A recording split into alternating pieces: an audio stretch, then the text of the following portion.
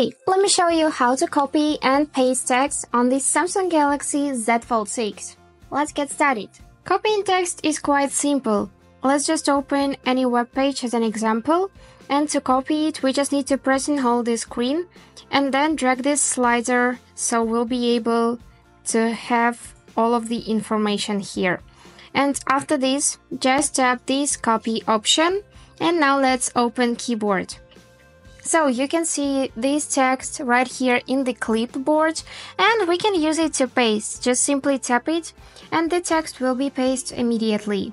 You can also just tap twice and select paste option right here and do just the same thing. You can also use split screen for two apps, for example Google Chrome and Notes, so you'll be able to paste any text and copy any text much more easier. So let's just open Google Chrome, for example. Just drop it here and then use a split screen option, and let's choose Notes. So now we can just copy text as before and immediately paste it here in the notes.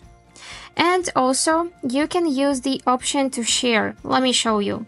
Let's just copy it as before and use share, and after this we can immediately share it to notes as well.